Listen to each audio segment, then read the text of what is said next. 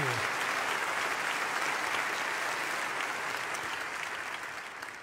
I've got a lot of doctoral degrees while being introduced, which I never studied for, but I have been given 6 more years tonight than I've ever had since my birth. So thank you very much, Chris.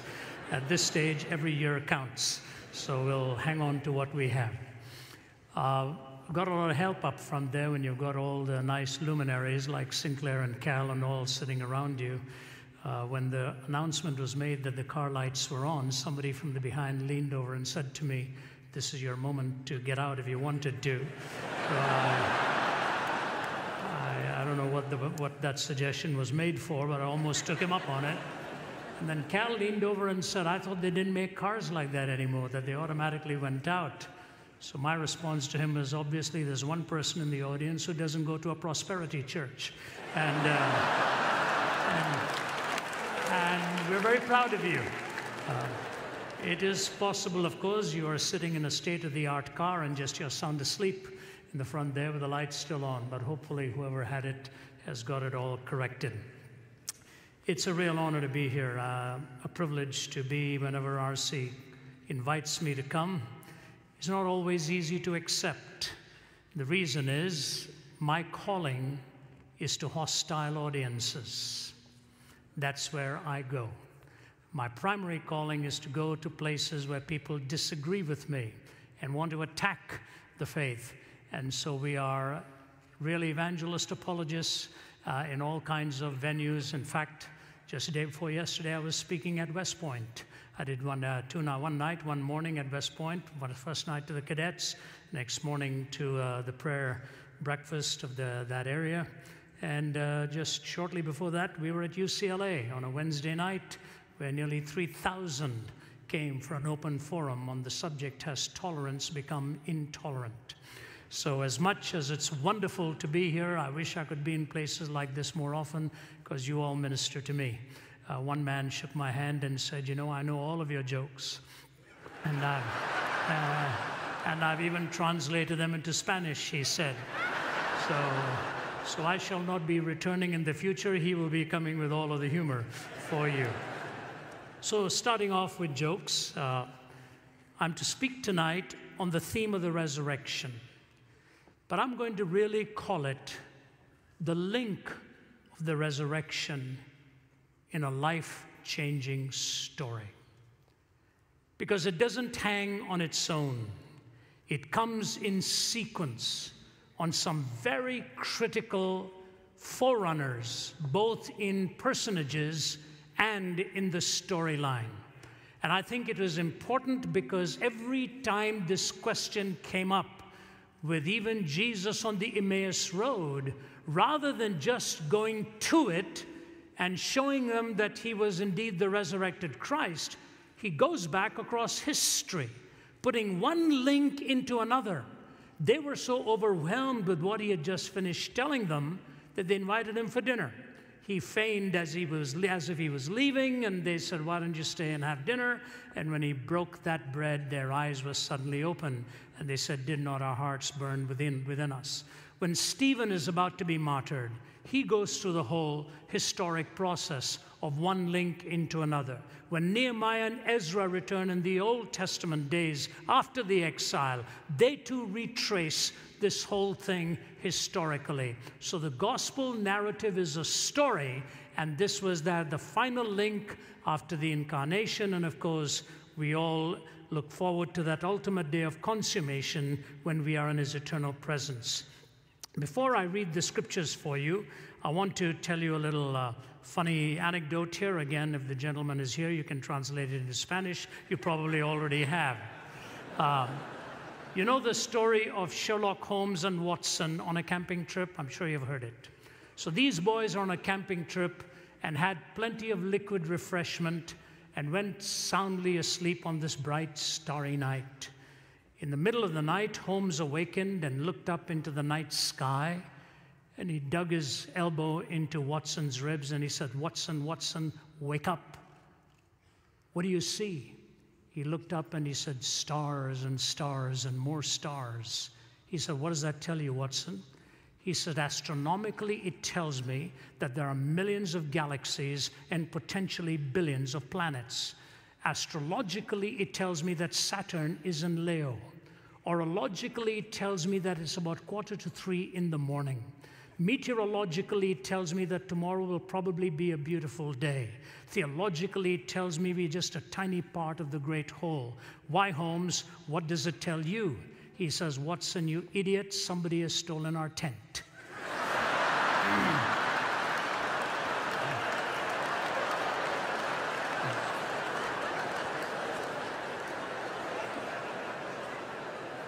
Have you ever heard all these big-sounding words, these extraordinary words that people with no hope, no meaning, no foundation for life actually use to try to soothe our consciences? Maybe that's why they even sometimes lapse into verbiage that they really ought to be careful about. Richard Dawkins was not too long ago with the former dean of St. Paul's Cathedral, who himself, by the way, happened to be a liberal man, but they were debating this issue. And as they were in the middle of the debate, Dawkins was making fun of Christians. He said most of them probably couldn't name the Gospels for you. So the former dean looked at him and said, Richard, your favorite book is Darwin's Origin of Species, isn't it? He said, yes. He said, could you name the full title for me? Dawkins says, yeah, I know. It's so long a title. The dean said, go ahead. Name it for me. And Dawkins pauses and says, The Origin of Species, oh my God, says he.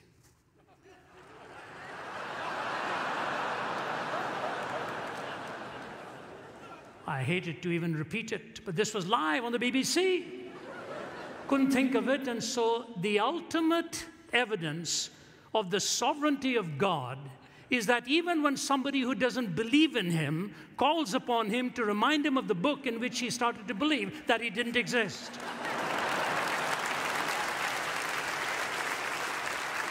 Quite amazing how these things happen. But here it is when we deal with the notion and the reality of the resurrection and the whole gospel story. I'm going to present to you 3 links. The first 2 are so important, and then they link into the third on the resurrection. But for the atheist, he or she will deny all 3. Why? Because they are against the miraculous. Naturalism has to explain everything. For the religionist of various spiritual worldviews, they will definitely deny at least 1, if not 2 of them.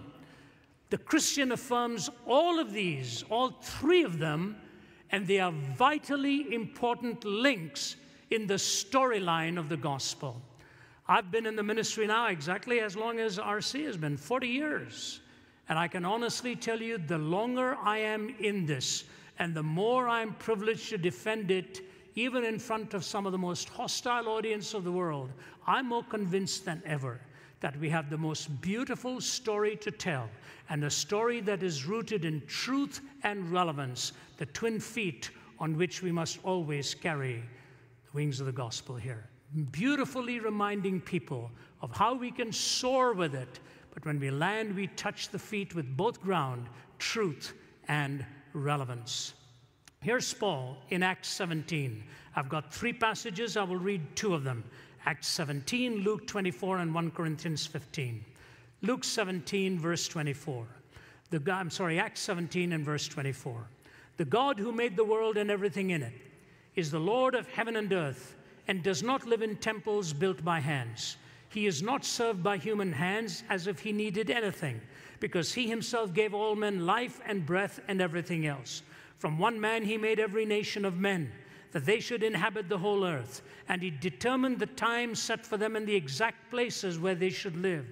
God did this so that men would seek him and perhaps reach out for him and find him, though he's not far from each one of us. For in him we live and move and have our being. As some of your poets have said, we are his offspring. Therefore, since we are God's offspring, we should not think that the divine being is like gold or silver or stone, an image made by God's design and skill. In the past, God overlooked such ignorance, but now he commands all people everywhere to repent, for he has set a day when he will judge the world with justice by the man he has appointed. He has given proof of this to all men by raising him from the dead. Between the bookends of creation and the resurrection, he tells the story how God ordained all of this. And then in 1 Corinthians 15, in that beautiful passage, which he received a creed that was already in existence. And even profound critical scholars like Pannenberg or Fuller will say to you that no more than 3 to 8 years had passed when Paul received this creed. It had been in existence even before him. So this is what he says: "For what I received I pass on to you as of first importance, that Christ died for our sins according to the Scriptures, that he was buried, that he was raised on the third day according to the Scriptures, and that he appeared to Peter and then to the 12. After that, he appeared to more than 500 of the brothers at the same time, most of whom are still living, though some have fallen asleep. Then he appeared to James, then to all the apostles, and last of all, he appeared to me also, as to one abnormally born." Powerful passage of Scripture here in 1 Corinthians 15, that descriptive passage of what the resurrection is all about and the particulars. So we move then between these three links as we get to the final thoughts of tonight's message. The first thing I want to remind you of this is that we are told, according to the Scriptures, prior to the resurrection story, that God is the author of human essence. God is the author in the essential nature of our humanity. We didn't come into being by accident. We just didn't suddenly appear unconceived or without any purpose in mind, but that God himself is the designer and brought us into existence. The psalmist says, "When I see the heavens, the work of your hands, the sun and the moon and the stars which you have made, what is there in man that you are mindful of him, or the son of man that you visit him?" This fact of our creation is a vital source in enabling us to understand what it means to be human. It's a vital source, giving us the generality of our essence, created in the image of God. Some of you have probably heard me mention this simple conversation between Jesus and the one who was questioning him, trying to pit him against the Caesar. And he looked at Jesus and he said, "Is it all right to pay taxes to Caesar?" The one question I wish so desperately Jesus had answered differently. Then on April 15th, you could be godly and rebellious at the same time. Jesus, so brilliant in his response, he says, "Give me a coin." And he took the coin and he says, "Whose image do you see on this?" The man says, "Caesar." Jesus says, "Give to Caesar that which is Caesar's, and give to God that which is God's." The disingenuousness of the questioner is noticed in the fact that he did not come back with a second question. He should have said, "What belongs to Caesar? What belongs to God?" And Jesus would have said, "Whose image is on you?" Give to Caesar that which belongs to Caesar. Give to God that which belongs to God. God's image is on you. But no, the naturalists who tell us they will debunk the notion of the resurrection because it is a miraculous intervention in the normal processes of life and death, will also tell you they do not need God to explain the origin of the universe or God to explain the creation of us divine entities. And yet, if you read the scientists again and again, you'll see how they end up with systemic, ideological, and philosophical contradiction. And scientists themselves, disgusted with the approach of sheer, rugged, naturalism, unvarnished, are beginning to realize how undefendable this really is. David Berlinski, who doesn't have a dog in this fight here, He's not a believer. In fact, he is an avowed skeptic. But when Richard Dawkins wrote his book, The God Delusion, David Berlinski responded with his Devil's Delusion. And on the inside flap of the cover, he says this: has anyone provided a proof for God's inexistence? Not even close. Has quantum cosmology explained the emergence of the universe or why it is here? Not even close. Have the sciences explained why our universe seems to be fine-tuned to allow for the existence of life? Not even close. Are physicists and biologists willing to believe in anything so long as it is not religious thought? Close enough. Has rationalism and moral thought provided us with an understanding of what is good, what is right, and what is moral? Not close enough. Has secularism in the terrible 20th century been a force for good? Not even close to being close. Is there a narrow and oppressive orthodoxy of thought and opinion within the sciences? Close enough. Does anything in the sciences or in their philosophy justify the claim that religious belief is irrational? Not even in the ballpark. Is scientific atheism a frivolous exercise in intellectual contempt? Dead on.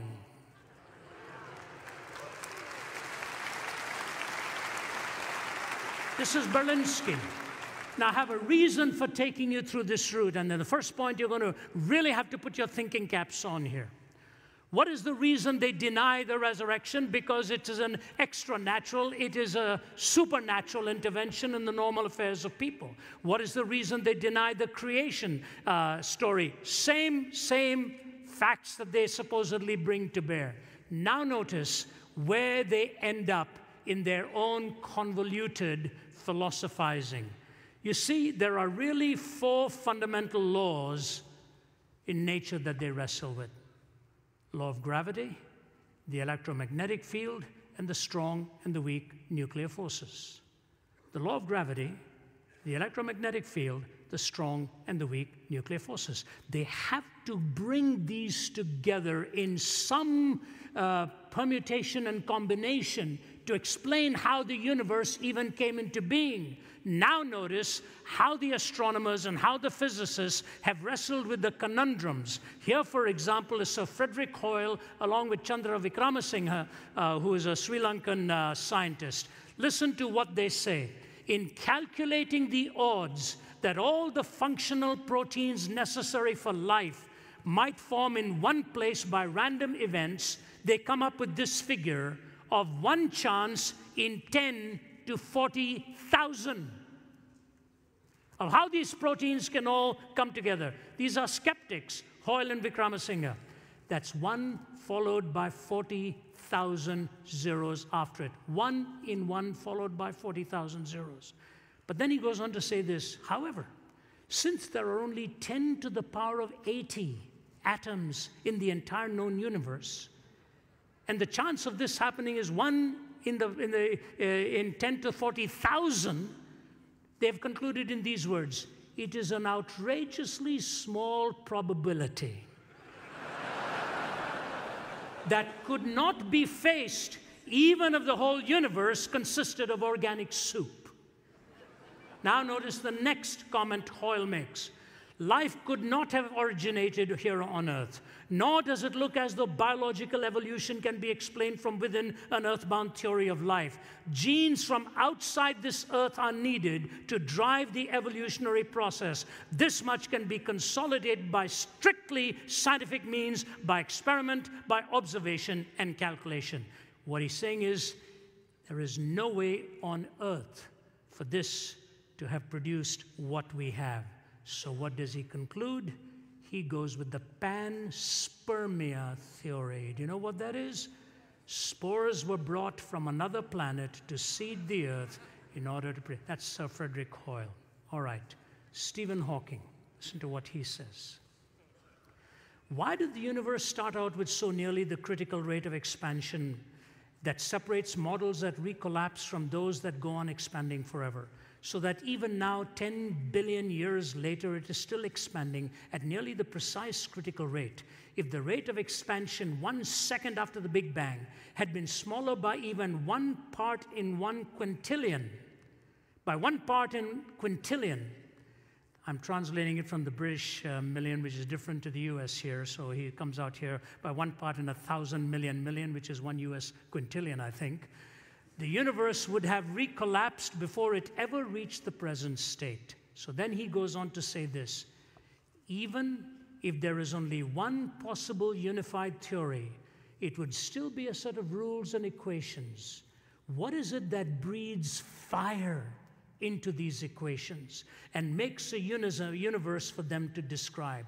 The usual approach of science of constructing a mathematical model cannot answer the questions of why there should be a universe for the model to describe, and why does the universe go to all the bother of existing at all. What place do we then have for a creator? Hawking. Francis Crick. Listen. An honest man, armed with all the knowledge available to us, can only state that in some sense the origin of life appears at the moment, listen, to be almost a miracle. So many other conditions which would have had to have been satisfied to get it going. Prominent physicist James Trefel, and this I'll close that thought, in his book, Are We Alone in the Universe, says this: if I were a religious man, I would say that everything we have learned about life in the past 20 years shows that we are unique and therefore special in God's sight. If I were a religious man, that's what I would say. Instead, I shall say that what we have learned shows us that it matters a great deal what actually happens to us. So here you've got it. Hoyle, Hawking, Francis Crick, who got the Nobel Prize for cracking the code of the DNA, and James Trefel, coming out with one of two extremes, one saying mathematically impossible to explain, the other saying panspermia. And by the way, Francis Crick believes the same thing, that spores were brought from another planet to sow the seeds right here in our earth. And as for James Trefel, he said, if I were a religious man, I'd have no problem explaining this, but I'll just say it matters an awful lot what is going to happen to us. What does it mean to be human? What does it mean to be human? That's what I believe is the first link that we get in the generality of creation and in the particularity of human life. I move quickly. First, we've got the story of how we have the created order, that God is the author of human essence. Second, we have God the Redeemer in human existence. God is the Redeemer in human existence. For what we watch here now is the story of brokenness and the story of fallenness and the story of the despicable nature of sin. You know, I marvel at how many stories we read in our newspaper again and again and again. The evil that we read about, the tragedies that we read about. I did a little write-up on Newtown after the tragedy took place, as many people did. I'm sure many of you did, blogged on it, commented on it. What do? You're silenced. In fact, got a call asking if I would come there and do some meetings. I said, give it some time. These kinds of wounds are very painful. Having been at Columbine sometime after it happened, also at Virginia Tech after it happened, I've always wanted time to provide a real means of God's healing process. But I think of all the discussions that have taken place, the one big question that is always unaddressed in this, you see, it took three things to do that killing. It took a young man, it took a gun, and it took some ammunition. We like to talk about the young man, probably with all of his psychological problems. And in lawmakers, we like to deal with the weapon. How can we bring this all to an end by just removing that kind of weaponry? And I'm not minimizing either. All of these have to be discussed. They are vital in a civilized society. We deal with it. But we make an extraordinary mistake when we think that the only thing that provided the ammunition was the bullet that he used. Have you ever thought of the ammunition that goes into the minds of our young people today in front of the television set? Have you ever thought of the ammunition that sophisticated academics pour into young lives by destroying their belief in the value of human life and its essence? Have you ever thought of all the ammunition that goes on with the perversion that pours into your thinking and mind day after day after day. No, we'd rather deal with the obvious, the physical sight of a weapon. We daren't deal with the reality of what it means to be depraved within the human heart and how we can find an answer to that.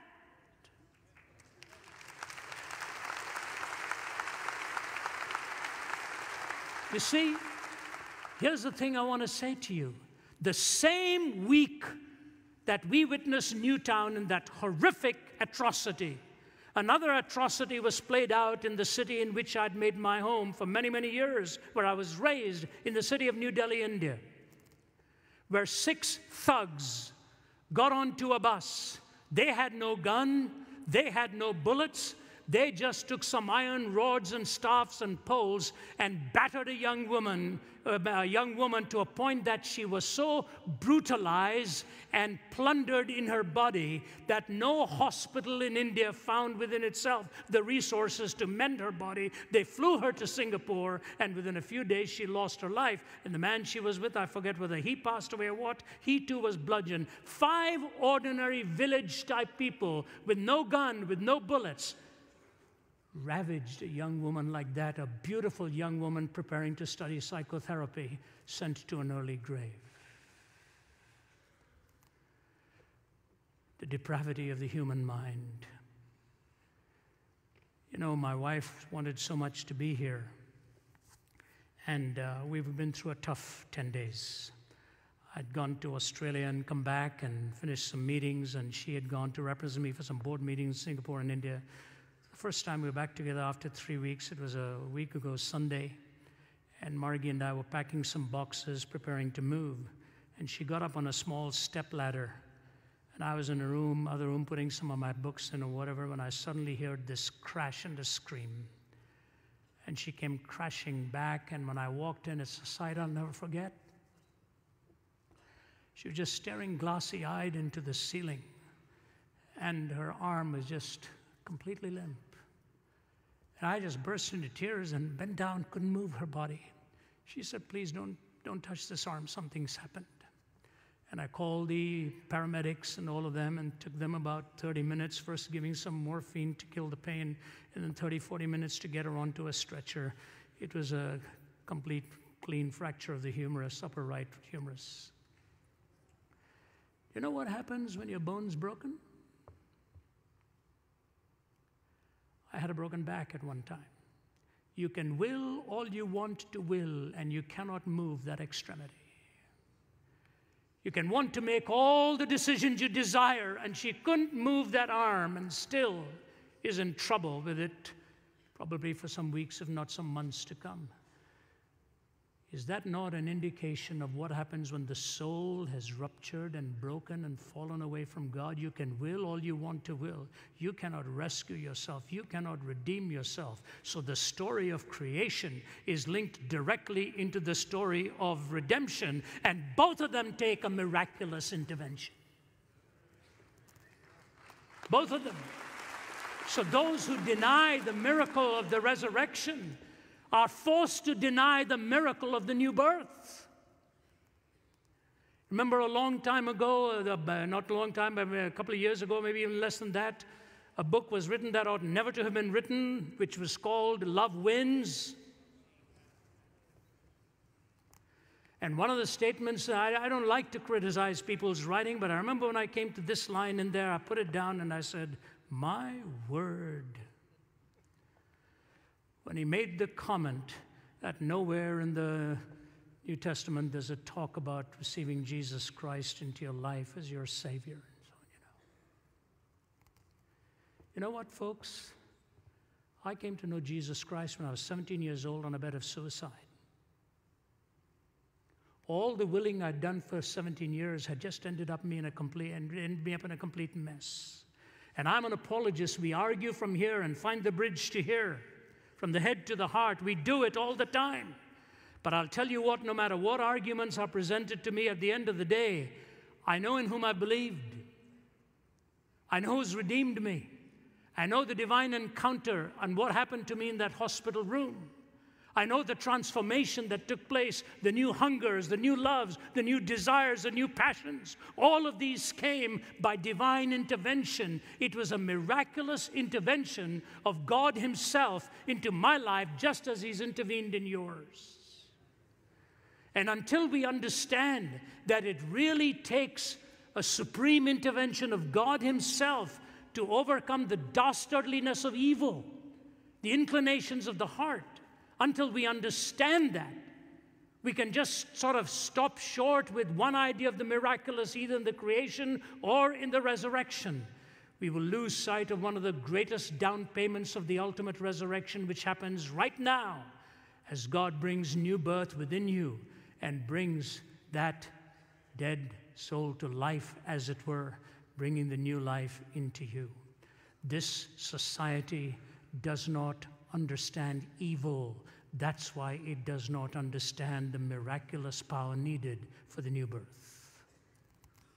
Adolf Eichmann, when he went to trial, I remember being in Yad Vashem in Jerusalem when I was doing a research for one of my books, and the people took me in and showed me reams and reams of material.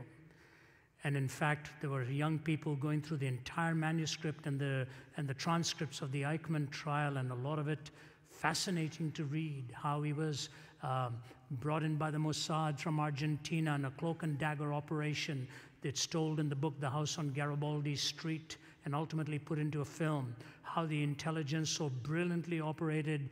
Peter Malkin was at the helm of it all, and brought Eichmann back in a brilliant maneuver and took him back to Israel for his trial. And Hannah Arendt, of all people, writes the book on the trial and execution of Eichmann, and her book ends with this paragraph. Adolf Eichmann went to the gallows with great dignity. He asked for a bottle of red wine and drank half of it. He refused the help of the Protestant minister, the Reverend William Hull, who offered to read the Bible with him. He had only 2 more hours to live, and therefore no time to waste. He walked the 50 yards from his cell to the execution chamber, calm and erect, with his hands bound behind him. When the guards tied his ankles and knees, he asked them to loosen the bonds so that he could stand straight. "I don't need that," he said. And when the black hood was offered him, he was in complete command of himself. Nay, he was more. He was completely himself. Nothing could have demonstrated this more convincingly than the grotesque silliness of his last words. He began by stating emphatically that he was no Christian and did not believe in life after death. He then proceeded, "After a short while, gentlemen, we shall all meet again. Such is the fate of all of us men. Long live Germany, long live Argentina, long live Austria. I shall not forget them." In the face of death, he had found the cliché used in funeral oratory. Under the gallows, his memory played him the last trick. He was elated, and he forgot really that this was his own funeral. It was as though those last minutes he was summing up the lesson that this long course in human wickedness had taught us, the lesson of the fearsome, word and thought-defying banality of evil. You trivialize evil, you trivialize the new birth.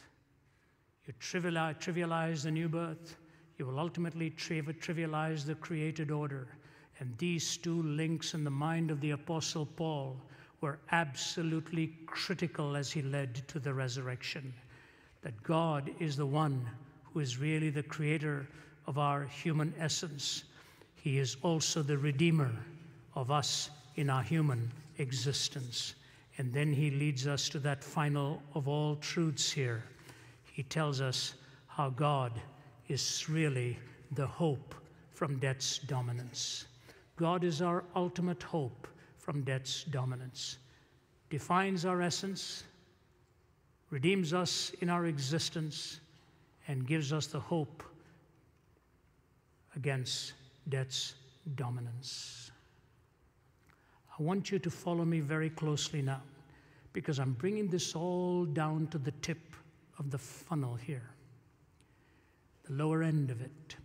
What is the resurrection all about?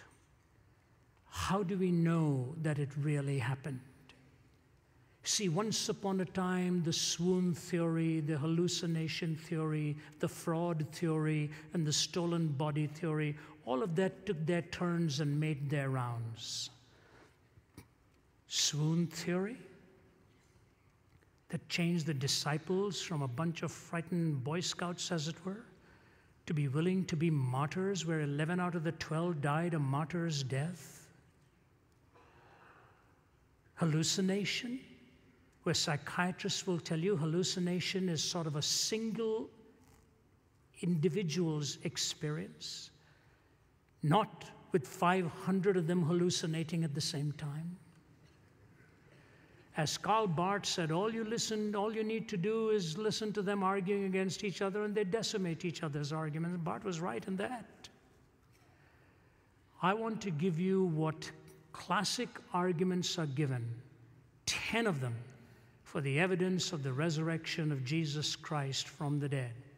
And I will close by adding 2 more links to that. So here they are. Number 1, the disciples' eyewitness experience where they saw and felt and touched.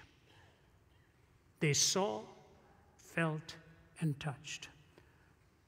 I come from India. My father was from Kerala. My mother was from Chennai. I was raised in Delhi. Kerala is in the deep south, Delhi is in the north. Kerala has a little town called Kodangalur. It is the place where the Apostle Thomas first set foot on Indian soil. There is a huge amount of extra biblical material available on this. I researched it, I picked it up from people like the Venerable Bede to other well-known patristic fathers and so on who testify to Thomas going there. The oldest church in India is called the Martoma Church, named after him, after Thomas. And I ask you, why would a man have done what he did and paid with his spear-thrusted side? Because he said he would not believe until he saw and felt and touched. And the eyewitness of Thomas is, as he knelt and felt that side, ho kurios mu, ho theos mu, my Lord and my God, the transformation of Thomas. Why did 11 out of the 12 disciples die a martyr's death? And by the way, Thomas Aquinas makes a vitally important point here about these martyrdoms. He said they all died alone. They died alone. This is not 12 or 50 or 60 of them in one room all of a sudden deciding to come up with a theory and a story and being gutted by flames. Peter crucified upside down. Paul stoned on the Appian Way. And here Thomas on Indian soil being speared to death. There's a memorial to his death to this very day. They died alone. They weren't looking for some great celebration on the outside and some cheering. They were murdered and slaughtered in so many different ways, and they paid for this. Think of all things of the vision of Peter, who even after seeing the transfiguration, a sight given to just 3 of them, so profound was the transfiguration experience where he said, let's stay right here. I don't want to leave here. Even after that, he went on and denied his Lord. Then he says, but now we have the word of the prophets made more certain, and you will do well to heed that as a light in a dark place. What's happened to Peter is a remarkable transformation. And I suggest to you that he saw Moses. He saw Elijah. It took the resurrected Christ to transform this man. So number 1, you see the disciples as eyewitnesses. Number 2, the early proclamation of the resurrection. So powerful. These documents are so powerful. You know, a few years ago, I was in Tirana in Albania. I just finished speaking at the parliament and then spent about an hour with President Berisha.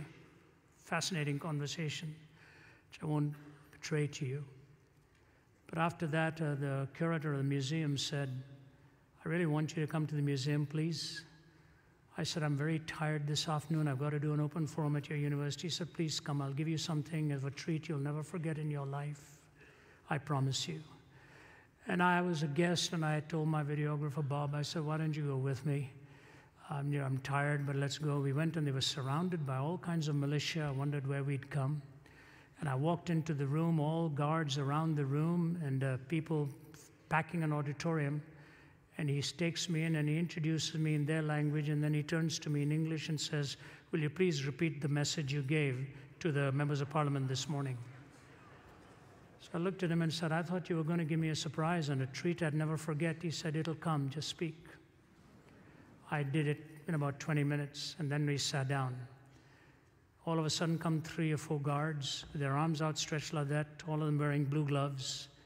And one man following them with blue gloves in their hand places one in front of Bob Tigert, my videographer, and myself. And they place these volumes in front of me.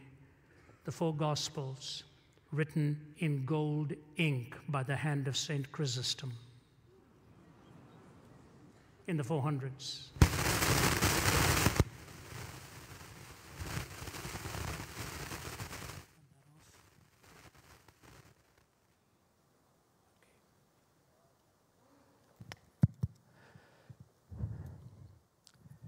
In the 400s, Ceausescu tried to burn them. Somebody hid them. And what you ended up as a result, preserved, perfect, perfectly justified. Why did men like that preserve these documents, willing to risk their entire life for you and for me? The early proclamation of the resurrection with the documents. 3, their transformation from fear to martyrdom is remarkable. Number 4, the empty tomb. Number 5, they proclaimed it in Jerusalem itself, where it all happened. Number 6, no contrary evidence when those would have desperately wanted to prove it wrong. All they would needed to have done is produce the body. Instead, Rome itself bent its knee to the message, the power of all that was happening. 7, the existence of the church founded by law-abiding monotheistic Jews. 8, the change of the day of worship to Sunday. 9, the conversion of James. 10, the conversion of Saul of Tarsus. Number 1, eyewitness experiences. Number 2, early proclamation of the resurrection. Number 3, transformation of the disciples from fear to martyrdom. 4, the empty tomb. 5, they proclaimed it in Jerusalem itself, right where it happened. 6, no contrary evidence when those who wanted to prove it wrong would desperately have wanted to produce it. 7, the existence of the church founded by law-abiding monotheistic Jews. 8, the change of the day of worship to Sunday. 9, the conversion of James. 10, the conversion of Saul of Tarsus. I've already spoken to you about Peter and Thomas. Can I add just one more? Why on earth would they have first put the evidence in the mouths of women? Tell me. In a society where their word would not have counted in court. So if anybody is scheming this thing up, anybody is trying to create a scenario, that would be the last place they would have gone to find authority. It's just like my Lord, who take those that the world was marginalizing, just like my Lord on the cross, to look at the young man and point to his mother and say, "Take care of her. She's your mother now." And then he comes into the garden and appears to the women and says, "You go and tell the disciples, and you go and tell Peter, these boys weren't ready for this kind of a primary source." It's amazing. Absolutely amazing. Something else. Why would he have said he was going to bodily rise again when he could have hoodwinked them like other Eastern mystics and said, "I'll spiritually rise again"? How do you ever falsify something like that? How do you falsify it? Say, he's spiritually risen. He said he would bodily rise again. You know, I'm not kidding you when I tell you this. Take these 10 to 12 to 13 evidences and put it together and try and then defend the swoon theory, the fraud theory, the stolen theory. And I think Spong came up with what, dogs ate the body, and the book came out, Spong was wrong. Anything Spong believes, I don't know where he comes up with. I think he lies in bed at night wondering, what weird idea can I come up with tomorrow morning? All these other theories. And I love what the Apostle Paul says. He says, and to me, the least of all, he says, one abnormally born. You know what he's talking about? One dragged out of the womb, unwilling to come out. And he goes and writes for us 1/3 of the New Testament and changes history as it was known then. And he says this, different to all the other disciples, that I may know him, the power of his resurrection. That I may know him, the power of his resurrection, and the fellowship of his suffering, being made conformable unto his death. Follow me. Every other disciple came the other way, through the cross to the resurrection. He came the reverse way, from the resurrection to the cross, that I may know him, the power of his resurrection, the fellowship of his suffering, being made conformable unto his death. Let me take you back. Creation, the general value of you as an essential person, the particularity of you as an individual. You see, many humans die every day. We can't mourn for all, but God gives us those special relationships. When we lose someone close to us, that particularity of that person becomes important for us to know whether the resurrection idea really is true and the fact of the resurrection is historically tenable, because then we'll see this loved one again, the hope. And then we go through the redemption, who brought the miracle of new birth into you and to me, from the miracle of creation to the miracle of the redemption to the miracle of the resurrection. Follow me carefully here. What goes on with the skeptic here? Please follow me. I don't know why I think up these things, but I do. You know, my wife and I celebrated 40 years of marriage last year. If salvation were by works, she will get to heaven just for having lived with me for 40 years. But thank God, we'll get there by grace. Here's what I want to say to you. When it comes to natural law, the skeptic invokes the natural law as an absolute and will not allow for the miracle because it's an exception. He wants the absoluteness of that which is routine, repetitive, and will deny anything that is an exception because it invades his preconceived notions. So he holds on to the absolute in the created order and denies the miracle because it's an exception. When it comes to moral reasoning, he reverses that. He takes the exception in order to argue against what's normative. That alone ought to tell you what these boys are all about. They want an end game in sight. They want to get to the end without God. And so when it's convenient, they'll hold on to an exception. When it's inconvenient, they will deny an exception. So in the created order, they hold on to the absolute, deny the exception. On moral reasoning, they hold on to the exception to deny the absolute. That's the way it goes. That's the way it goes. I was with a professor of law of a very prestigious university. I'll close with that, end up with a couple of illustrations here, and I'll be through. If I named him or the position he held, all of you will know whom I'm talking about. But I was having coffee with him for 1 hour, total skeptic, before I lectured. This is not long ago. He said, you know, Ravi, when I was young, I had all the aspirations, and I was very conservative in my thinking, my values, my beliefs. Then I got into university and got everything the way I wanted it to go. And I became extremely liberal and jettisoned all my absolutes. And I became the chief legal counselor, and he named the person for whom he was the legal counsel. He said, you and I are sitting across this table now. You're in your 60s. I'm approaching 70.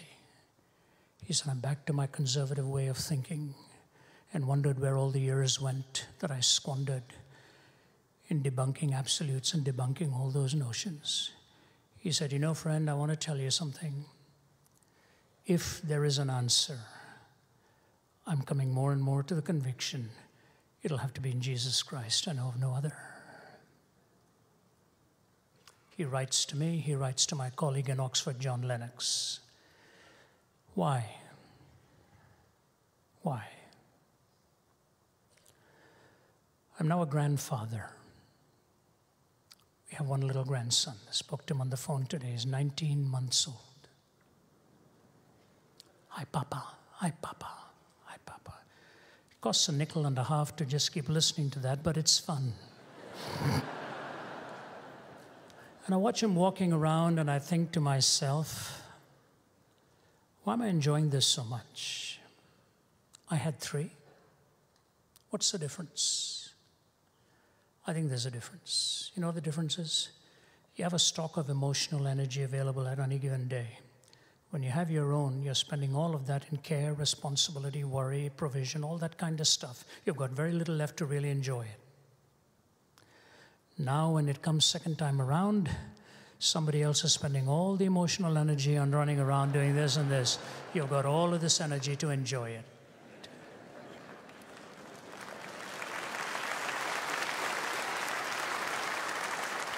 When he was born, I happened to literally arrive as she was being taken to the hospital. I got to the hospital and saw the first sight of the baby coming and being placed on the mother's breast, my little daughter Naomi, and the husband Drew standing there. I'll never forget it. You look at the life and you say, wow, how precious, how particular. And the nurse comes and sits down and goes through everything, and she says, now Naomi, you got a bracelet on your wrist. Jude's got a bracelet on his wrist. If anybody takes that baby away from this floor, as soon as they get onto the elevator to go to another floor, you'll hear an alarm ring in your room, we'll hear one ring in our office. And my daughter's face fell. The glory of a new life was suddenly dimmed by the tragedy of depraved human behavior. And one day, we'll all come to that moment of being called home. And the Apostle Paul says, behold, I tell you a mystery. We shall all not sleep, but we shall all be changed at the moment, the twinkling of an eye, at the last trumpet. I close with these 2 little illustrations that I hope will be meaningful for you. A few years ago, my father-in-law, Lindsay Reynolds, passed away. He was one of the most amazing men that I knew. He was really like a dad to me. He was a chemical engineer by training, brilliant man, loved the hymns. From the moment he found he had cancer till he died, it was 4 months. Shock. And I went and spent time with him. My wife, Margie, we spent a lot of time with him. I loved my father-in-law very much. He always called me Ravioli.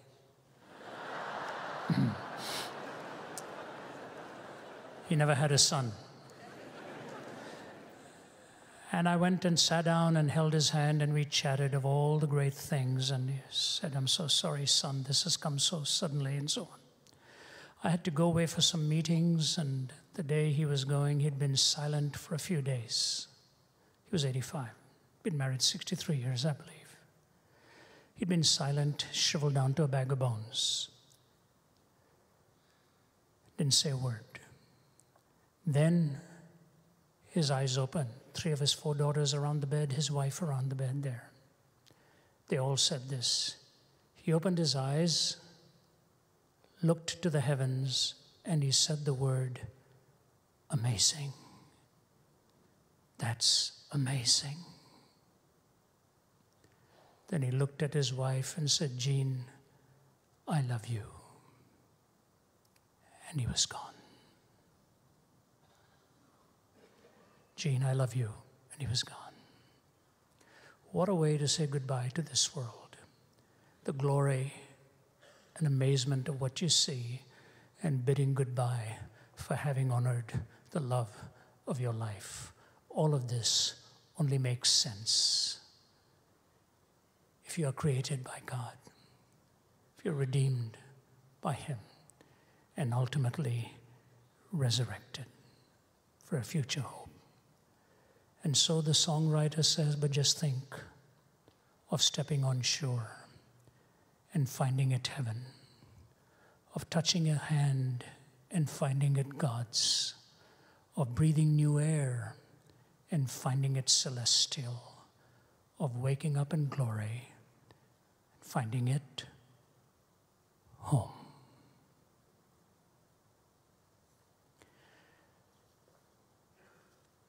As a traveling man, no word means more to me as an abstract sounding word, but with all the concrete reality as the word home.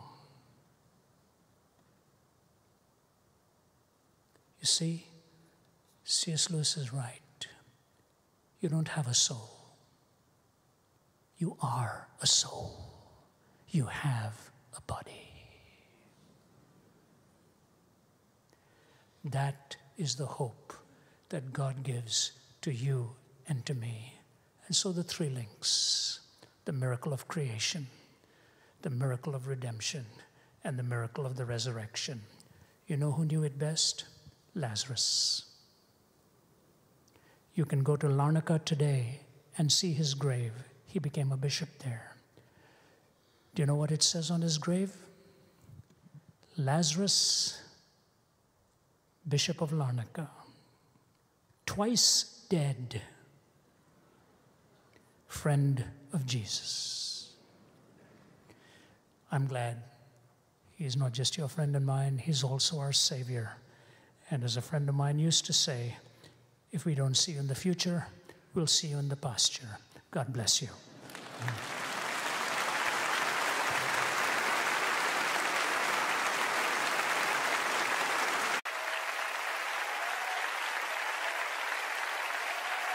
Thank you. Thank you. Please be seated. Thank you. Thank you so much. Please be seated. Thank you. Well, it's really wonderful to be here, although I must confess, after a great 2.5-week break, it was hard to start packing again. And I couldn't find most of the things that I normally keep in my case ready to go, but before Christmas, I'm under orders from my wife that every suitcase has to go into the basement. So it went to the basement, and then I had to go looking for it. But she was going to be here as well. 2 days ago, I came back from work about 4 p.m. in the afternoon, and she was completely horizontal, worn out, sound asleep on the couch. You see, we had the grandkids for 4 days. That is the most exhausting expression of love you can ever have. You know, they say some people bring happiness wherever they go, and others bring happiness whenever they go. And grandkids accomplish both of those things. When you see them coming in, you're ecstatic, and after they leave, you sit down and look at each other, and for about 30 minutes, you say absolutely nothing. They're worn out. So I just saw that poor thing so worn out, and I said to her, you don't need a trip right now. Just get some rest and don't tell anybody you're staying home. Just get so. She apologized, and as I was leaving, I said, you know, it's strange, I told you. You didn't have to go, but you never told me that. I do have to go. She said, you better explain that to Robert Morris or I'd be in trouble. So here, we are delighted to be with you. And if you'll allow me a couple of personal words, please. It does two things. It allows my vocal cords to get worked up a bit, otherwise I run into trouble. Some of my colleagues are here. Two of my Dallas-based colleagues, Dan Rangel is here, Dan right in the second row, and Krish Dunham next to him. Both of them are fine apologists globally. They do a marvelous job. One of our beloved board members is here, Victor Abraham and his wife. So nice to have you all. And Krish is with his wife too. Dan is not married yet, so pray for him. We'll be looking for a partner for him. And then One of my Cleveland-based colleagues is also here, Where Sanj, in the second row. And Vince Vitale is here. I'll say a word about him later. And Thomas, who covers the globe with me. We were on the road for over 200 days last year. I could never, ever have done it without his help. He's an amazing young man and never leaves even one thing uncared for. Thank you, Thomas. As we just celebrated, you know, he and I had a long talk before Christmas. I said, you know, you don't have to keep doing this. It's extremely exhausting. You'd never know how many hours of sleep we lose on the road, sometimes 2 or 3 nights in a row in these long hauls where you think you should have celebrated a few birthdays along the way. And yet Thomas has been right up to the mark, and I deeply appreciate his commitment. 2 of my favorite preachers are here, of course, James Robison, whom we love so much. Delighted to work with him. And Robert, your whole team, what he said is true. The launching of that institute, if you remember when I was here last year, I was talking about it, and we had a steep climb, a really steep climb, 3 days before the deadline. The last of the gifts came in. We are in the process of moving into that building. It's a 5-story, 125,000 square foot building. We'll be training the world's apologists there. Please pray for us. Vince Vitale is going to be the executive director of the institute. Highly educated with his master's work at Princeton, his doctoral work at Oxford. He was a tutor at Oxford on our staff, gave up that prestigious position for him and his wife to come and direct the institute. His wife, Jo Vitale, also got her doctorate from Oxford just a few days before they left. They're now Atlanta-based. And this book that Robert talked about, Jesus Among Secular Gods, he really is about 60, 70% of that book. He does all of the groundwork. We deal with humanism, relativism, pluralism, scientism, all of the isms that should have been wasms, but are still very much with us. I wish I could claim that humorous line from myself, but it isn't. E.V. Hill was the one who used to say, I'm tired of these isms that should have been wasms. You know, but all of these isms that we face today, we collaborated on the book just released. In fact, I only saw the first copy today myself. Get a hold of it. If you have students at university or high school, give it to them. It deals with all of these challenges and presents the uniqueness of the gospel of Jesus Christ. It's already rated as the #1 on Amazon for Christian apologetics, with numerous reviews that have come in. I take those few moments to tell you we labor long and hard to deal with these subjects. And I can assure you it's really not for personal gain. It's to wrestle with the issues of our time. May God bless you, and you have a wonderful new year. May 2017 bring you great joys and great opportunities to serve the Lord. So in the light of that, my message tonight is entitled, The Passing and the Abiding. The Passing and the Abiding. What will always come to pass and what will abide forever. I'll never forget some years ago, quite a few years ago now, when my first daughter, my oldest child, Sarah, we live in Atlanta, and she was heading to Covenant College in Lookout Mountain. And my wife and I took Sarah to drop her off there, and I was heading straight from there to Hartsfield, the airport in Atlanta, to fly out. We helped her unpack and put all of her boxes together.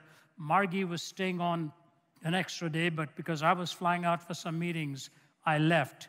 I was totally unprepared for the emotions. Completely unprepared. And as I pulled away from the front of her place where she was going to stay in the dorm, I still vividly remember her standing behind the screen door. And as I got onto Interstate 75, I couldn't last more than about 5 to 7 minutes. I had to pull over onto the side and let my heart just express the emotions. And one of the songs that came to my mind was that one, Is This the Little Girl I Carried? Is that the little boy at play? I don't remember growing older. When did they? How did she get to be a beauty? How did they get to be so tall? All those beautiful lines. And how seedlings turn overnight to sunflowers, blossoming even as we gaze. It was a moment to remember, a hinge moment in your life that changes come and they are emotionally laden. Yes, it is a change we had to expect. And no, it was not a grievous change, but it was an emotional one to remind us that time inexorably moves on. Only the eternal word abides forever. God has given us a calendar, and I often am asked by somebody sitting in an audience to be very philosophical, and they say, "What is time?" And I give them a very simple answer.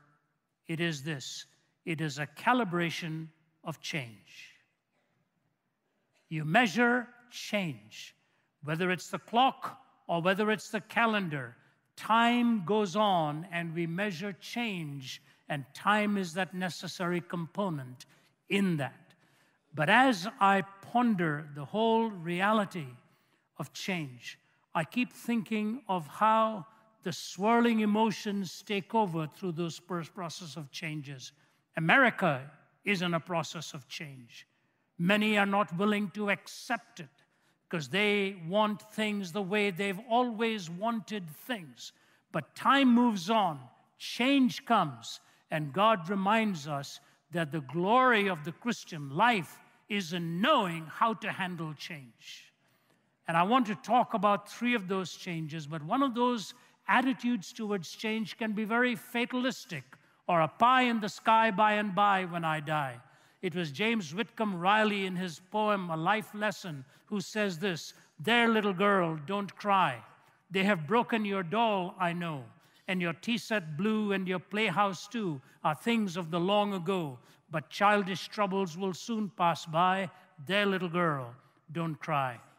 There, little girl, don't cry. They have broken your slate, I know, and the glad wild ways of your schoolgirl days are the things of long ago, but life and love will soon come by. There, little girl, don't cry.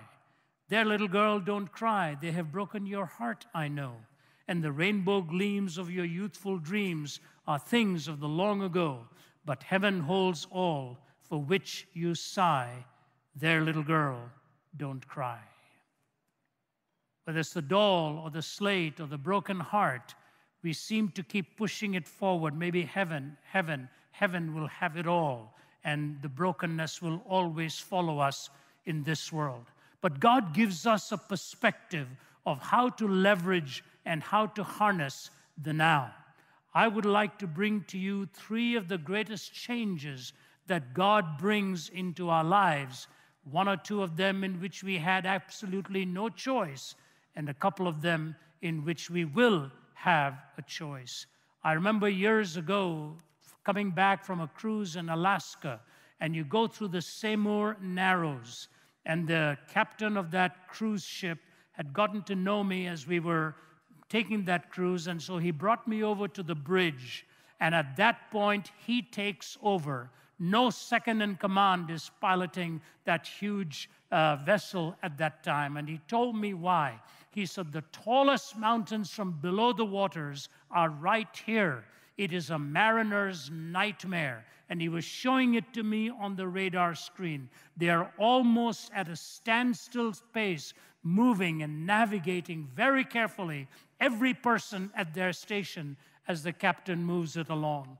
And I thought of the hymn in my younger days as we used to sing, "Jesus Savior, pilot me over life's tempestuous seas.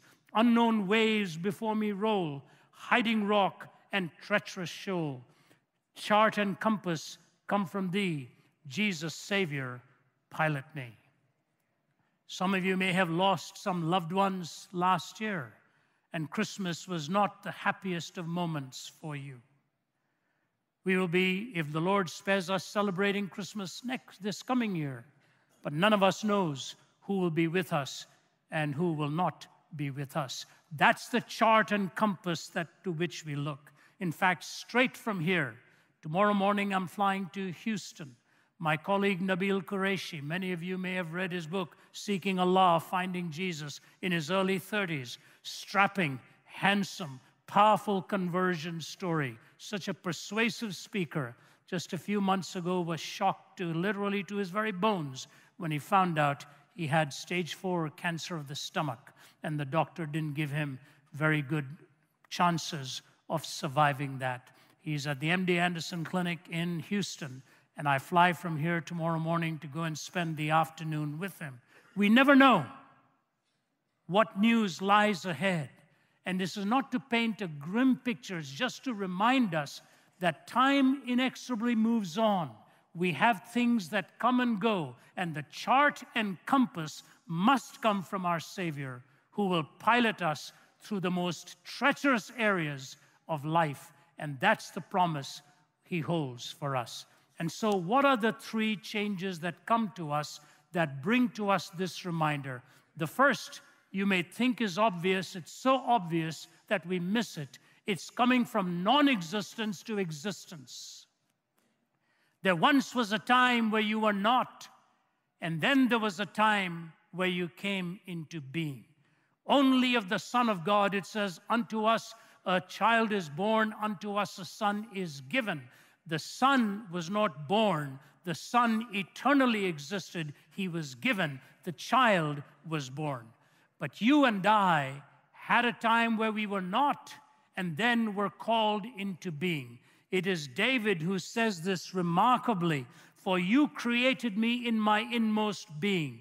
You knit me together in my mother's womb. I praise you because I'm fearfully and wonderfully made. Your works are wonderful. I know that full well. My frame was not hidden from you when I was made in the secret place. When I was woven together in the depths of the earth, your eyes saw my unformed body. All the days ordained for me were written in your book before even one of them came to be. How precious to me are your thoughts, O God. How vast is the sum of them. You and I are in the thoughts of God. How vast to me are these thoughts. How precious, how fearfully and wonderfully we are made. David said that. And his son Solomon said, God's ways are as mysterious as the pathway of the wind and as the manner in which a human spirit is infused into the little body of a baby while it is yet in its mother's womb. David goes on to say, O Lord, our Lord, how excellent is thy name in all the earth. Who has set thy glory above thy heavens? Out of the mouths of babes and sucklings have you ordained strength. When I consider your heavens, the work of your fingers, the moon and the stars which you've ordained, what is man that you are mindful of him, or the son of man that you visit him? For you've made him a little lower than the angels, and you've crowned him with glory and honor. O Lord, our Lord, how excellent is your name in all the earth. You see, your name is of value because of the name of the one who formed you. His signature is on your soul. His signature is on your soul and mine. This forming that God gives to us for a purpose, just think about it for a moment. You know, an amoeba has a single little eye that is much more a mechanism than it is even properly called an eye. One cell. There are 107 million cells in the human eye. From that fertilized ovum, over 9 months, it comes to about 1 trillion cells. One single strand of the human DNA. If you were to put it into print, and you put 500 words per page and 600 pages per volume, it would take 1,000 volumes to put your DNA in there. 600,000 pages. He made you so beautifully unique that he made you for a purpose. He brought you from non-being into being. You are not the random collocation of atoms or accidentally on this blip of time. You were designed specifically for a purpose by the living God who brought you into being for a purpose.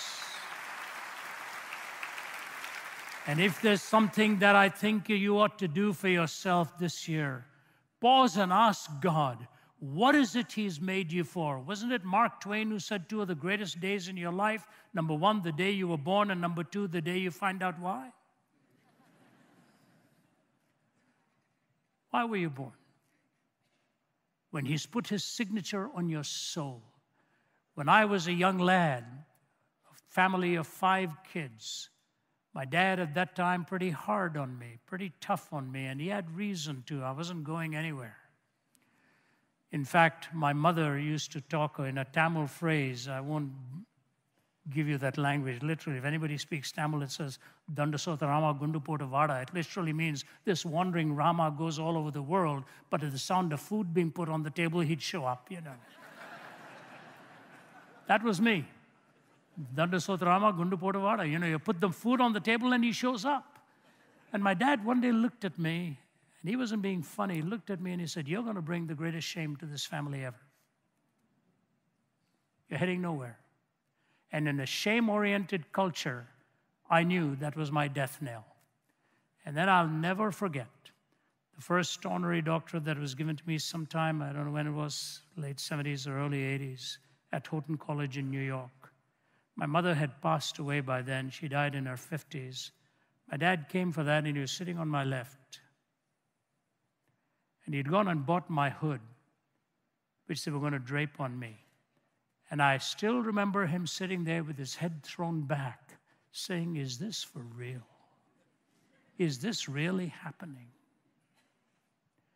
And it was not at all surprising, literally a day before he died, but he didn't know he was dying then. He opted for open heart. And I lived in Niagara Falls, New York. He lived in Toronto. All of my brothers and sisters still live in Toronto. The closest was my older brother, 10 minutes away from him. He phoned me in Niagara. He said, son, I want you to take me to the hospital. I'm not feeling well. I said, Dad, Ajit is near. He said, I want you to come. So I got into my car, drove the 75 miles, headed to Toronto, picked him up. I didn't realize why. All the way to the hospital, he talked to me about the premonition that he didn't think he was going to come out of this. But there's one score he needed to settle before he passed away. He said, I need to ask your forgiveness for all that I thought of you and mentioned to you. See, we as earthly parents make a lot of mistakes. We all do it. Our Heavenly Father doesn't make those mistakes. His signature is on your soul. He's called you, fashioned you, brought you from non-being into being. About 2 years ago, the man who led me to the Lord, who brought the Bible into my room, some of you here know him, Fred David. I spoke to him. He was in Los Angeles, and he was literally a few days away from breathing his last. And he phones me, and with a broken voice on the phone, he tells me, Rav, he said, sometimes I think I came into this world just to bring that Bible to you. I said, Fred, you did a lot more than that. But you see, the purpose that God will use you for, you have no idea how He can use you as salt and light in this world. Whether you realize it or not, you're an influencer. You influence people. And He brought you from non-being into being. Lewis Thomas in his Medusa and the Snail talking about the marvel of life, he makes this incredible statement. The mere existence of this cell should be one of the greatest astonishments on the face of the earth. People ought to be walking around all day, all through their waking hours, calling to each other in endless wonderment, talking of nothing except that cell. If anyone does succeed in explaining it within my lifetime, I will charter a skywriting airplane, maybe a whole fleet of them, and send them aloft to write one great exclamation point after another around the whole sky until all of my money runs out. This exclamation mark, this thing we call life, spoken into existence by God. You were brought into being from not being on being. There was a day where you were not, and all of a sudden you were. Find out the purpose for which He created you. That change from non-existence to existence is wrapped up in your individual entity. You are not a quantity. You are an entity. God has a specific purpose for you to fulfill. When you find that out, your last breath will be one of delight in saying, I'm waiting for the divine accolade. Well done. Well done. That's the first change. But in the midst of that change, there may be numerous disappointments, the brokenness, the struggles. When I broke my back in 1985, I didn't realize what changes it was going to bring upon me. I was athletic, I was a sportsman, I loved the sports field, I loved tennis, I loved cricket. All of that had to be bid goodbye in the day when I herniated 2 or 3 discs of mine and now have those titanium rods at the back. The writer has put it well, our life contains 1,000 springs and dies if one be gone. Strange that a harp of 1,000 strings can stay in tune so long. Our life contains 1,000 springs and dies if one be gone. Strange that a harp of 1,000 strings can stay in tune so long. We are fearfully and wonderfully made. There's a wonderfulness to it. There's a fearsomeness to it. That's the first change that I wanted to address. The second is the change of transformation. First is your formation, then is your transformation, that God takes you from mere existence to meaningful existence. He brings you into a new set of hungers, a new set of delights, a new set of wants, and new paradigms by which you measure your life. This is so unique in the Christian life. It almost can take place in a moment, but you know it is spread across time. You ask anybody else of any other worldview, I don't care what worldview it is, what religious worldview it is only this Judeo-Christian worldview that talks about the new birth and the new life. They make fun of it in terms of being born again, but it is not only the greatest mystery, it is the greatest astonishment when you realize you are not exactly who you used to be. The new desires, the new changes, the new longings, the new habits that he puts into your heart. You know, the one that captured this so well, I think one of the greatest books ever written, was written by a tinker by the name of John Bunyan.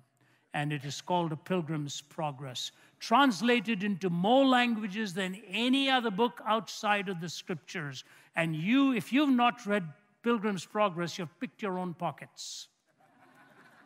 Get a hold of it. Well, I remember going through his home in the United Kingdom. My wife was with me, and there was a lady at the desk, and there were people from Japan and Korea and all over the world visiting. And I said to the lady, isn't it amazing, this little book? Think of the millions it has. You know what she said to me? I'm not making this up. I have a witness and my wife standing next to me. She said, I haven't read it. She was the receptionist. I said, you haven't read it? She said, well, I'm not into allegories. I said, get the children's version, please. Even the children's version is so remarkable, so beautiful. If you haven't read it to your kids, start reading it to them. It tells the whole gospel. And the climactic moment comes when Pilgrim has got this burden on the back, and he's coming up to the hill, and he meets 3 angels. The first is the angel of dawn. And when the angel of dawn meets Pilgrim coming, he just says to them, you know, that thy sins be forgiven thee. And the whole back comes rolling down the hill. And it says how the tears were just pouring down his face. I really believe Bunyan had read the story with the woman of alabaster ointment to find the terminology for this. Because the tears flowing, just like the woman, peace be unto you, just like the Lord said to her, and he was just not willing to leave that moment. The angel of dawn. And then you get the angel of daybreak. The angel of daybreak takes away the old garments and puts on the new ones and puts the mark on the forehead. And then there's the angel of dusk, which gives a scroll to give you a map for the journey. What more do you want? Thy sins be forgiven thee, the new garments that you now wear, and the map to lead you on and guide you into the future. The angel of dawn, the angel of daybreak, and the angel of dusk. He calls them the 3 shining ones. How beautiful. An ordinary tinker seeing the beauty of the gospel, and he takes you through all of Vanity Fair and all of that stuff and brings you right to that mountain where at the sight of the cross, the bag just falls down.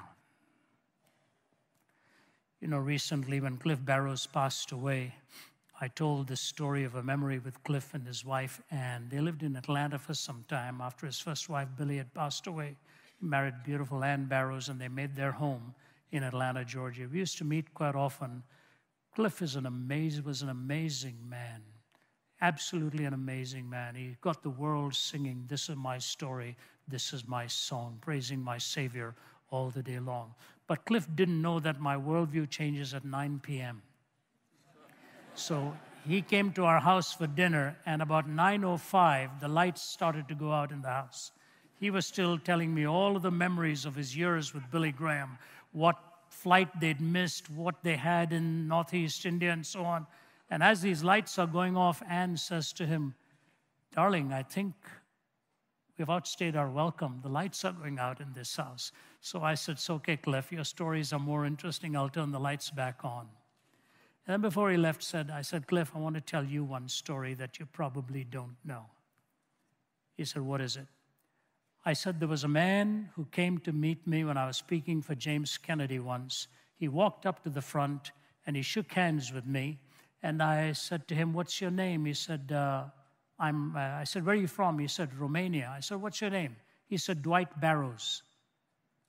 I said, 'Dwight Barrows from Romania?' I said, 'How does a Romanian get a name like Dwight Barrows?'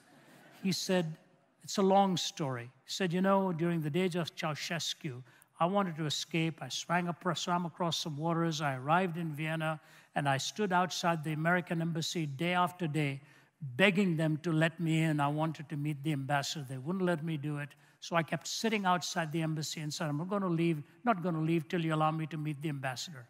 So he comes into the embassy. Finally, the ambassador says, bring him in. He said, what do you want? He said, I want to move to America. He said, I don't want to go back to Romania. And the ambassador looked at him and he said, you know what? I like you. I'll give you the visa to get to America, but you're going to have to promise me to read 2 books. He said, which books are those? He gave him the Bible, and he gave him the biography of Dwight L. Moody. He said, read these 2 books, I'll get you into America. And they came here. He said, so I arrived in Detroit. I started working for the automotive company, but I got into alcohol and drugs. I was basically making a mess of my life. Periodically, when I was sober, I would read Dwight Moody's story and so on and so forth. And he said, one night I was so down, I started to walk way towards the Pontiac Stadium. I said, thousands of people coming out, and I thought it was a football game. I found out it wasn't.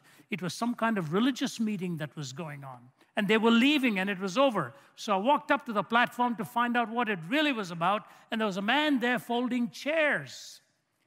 And the man looked at me and said, can I help you? He said, am I late for the meeting? He said, yes, it's over, but come on up, let's talk. And he said, that man led me to lead Jesus Christ. His name was Cliff Barrows.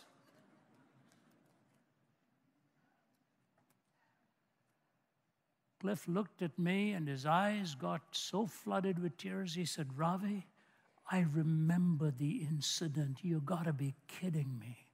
I said, Cliff, after he came to know the Lord, he got baptized, and he took Dwight L. Moody's first name and your last name, and he was baptized as Dwight Barrows.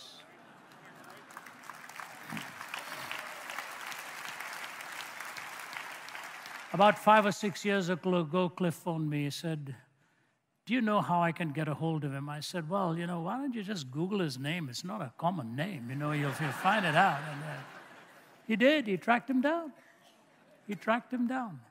And Cliff, in his book of memoirs, was going to put the whole story down. You see, when transformation comes, there's always a series of events and a series of people involved. You never do it on your own. God brings somebody into your life. Just before I came here, Pastor's son James came and asked me if I'd sign a copy of that book for a friend who's in the audience tonight, who said he was an atheist, read the book, I don't know whether it was Can Man Live Without God or which one, or one of the programs we'd done, and gave his life to the Lord. He's in the audience here tonight.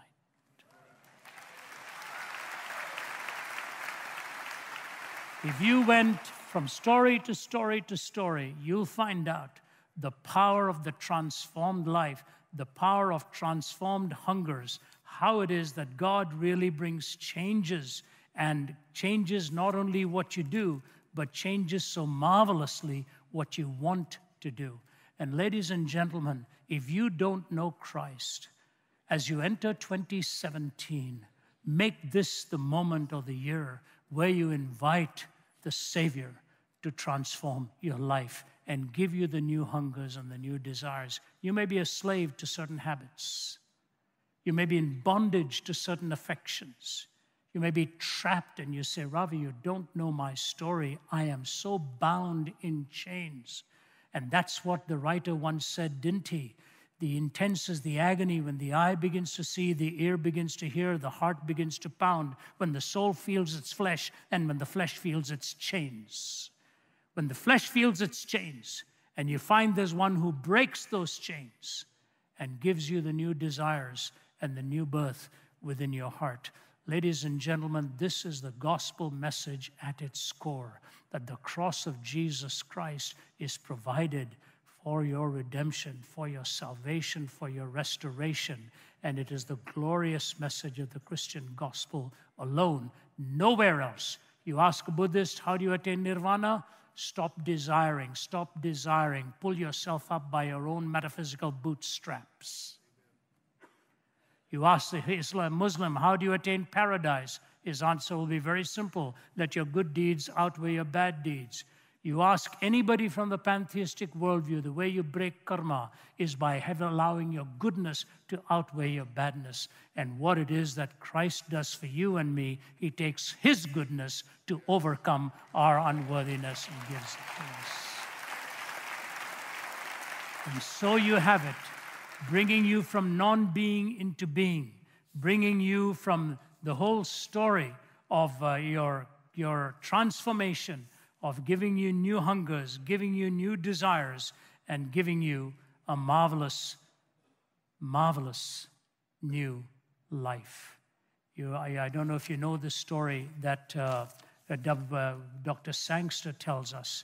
Dr. Sangster tells us of this preacher who had come from Leeds towards the north, way down toward the southwest in Plymouth in those days gone by, and he was preaching in that one small town there.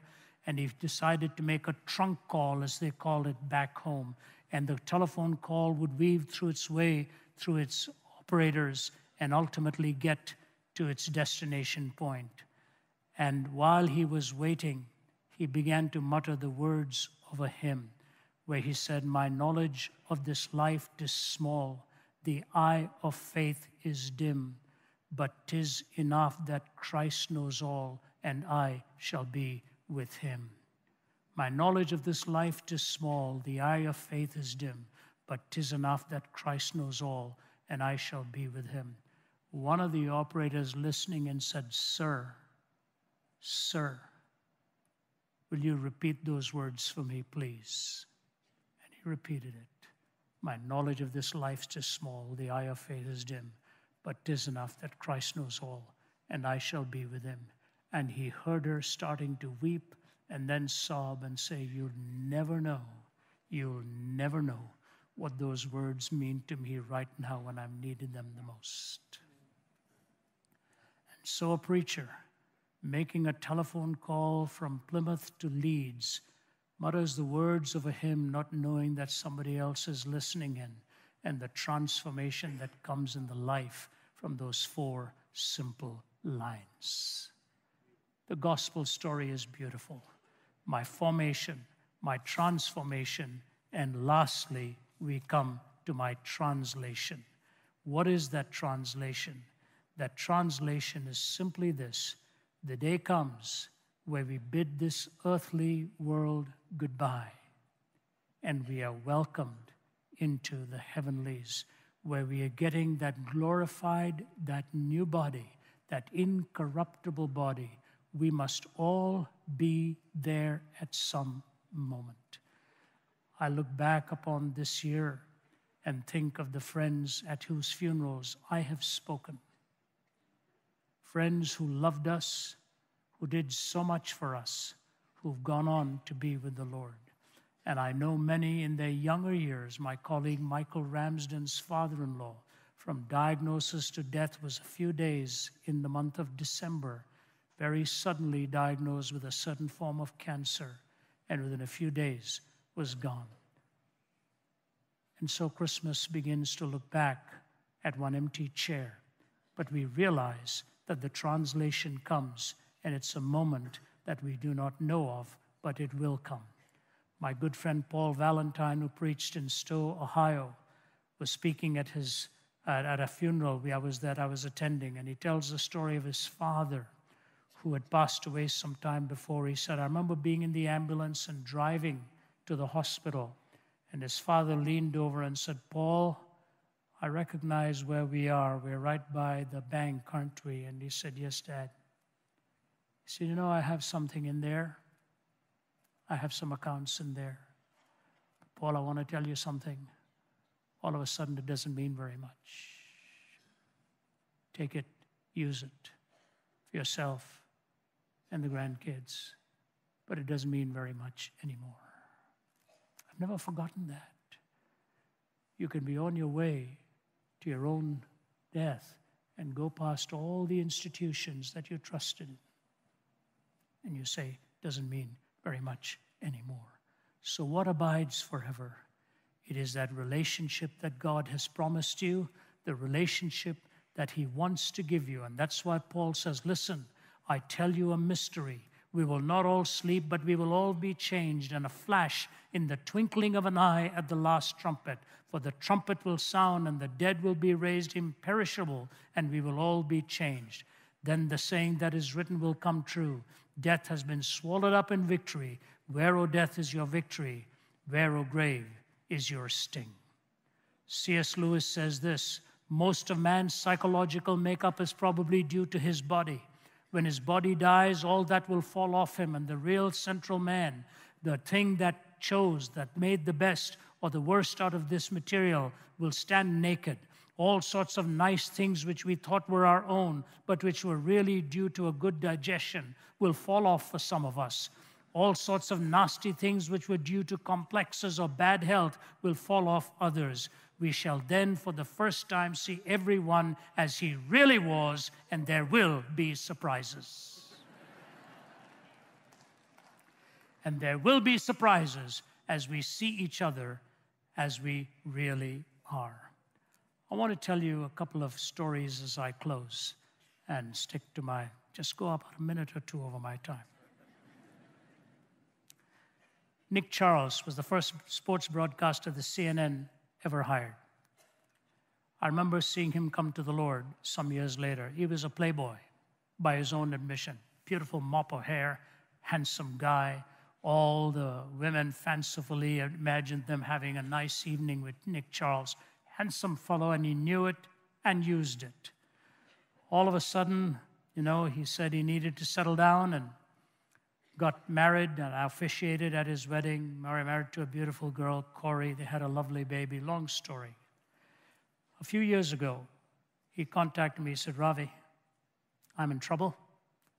I need to see you. I thought, what's happened? So I arrived at a restaurant, and I looked and looked for him, and he put his hand up. He said, Ravi. I said, Nick. The hair was all gone. The face was sunken. He'd been diagnosed with cancer, and he was dying. Not that far advanced in years. I said, Nick, when did all this happen? He said, man, it's been a miserable journey. I've got a little girl now, and that's all I can think about. He moved over to New Mexico and Santa Fe. And a few days before he died, he said, can I see you? I said, Nick, I'm about to make a trip, but I'll come. So Margie and I went to see him and Corey. He was completely worn down to bone and skin. And he said, sit down here on my bed, please. So I sat down with him. He said, I want to tell you something. He said, Ravi, the world will mock what I'm going to tell you, but I'm going to tell it to you. So a few days ago, I was lying with my little girl beside me and my wife, Corey, and I was in such pain. I said, God, I've had enough. I've had enough. I don't want to say goodbye to my family, but it's time for me to go. Take me home. He said, Ravi, I want to tell you something. I promise you this happened. A light shone in the corner of my room, and a figure that I could imagine only to be Christ. Walked over towards me, sat exactly where you're sitting, took me by the hand and said, Nick, I'm going to call you home, but not tonight. Just hang in there. I said, Ravi, it happened. I put my hand on his forehead and prayed for him, and I said, Nick, all I can say to you is this. God will always meet you in the way you need him to meet you, especially when you are totally helpless. And I'll take your story at face value. A few days later, I was in Singapore when Nick passed away. And the CNN producer phoned me and he said, can I talk to you? He said, yeah. I said, yeah. He said, Nick Charles, you knew him? I said, yeah. He said, man, I love the guy. He said, we're doing a story on him on CNN. He said, but this story about Jesus coming into his room. He said, what do you make of it? I said, what do you think? I said, what do you know of Nick? He said, he was for real. I said, why don't you take his story as that which God knew Nick needed and gave it to him when he was at his most helpless state? I said, man, I can't get that story out of my mind. What I say to you is this.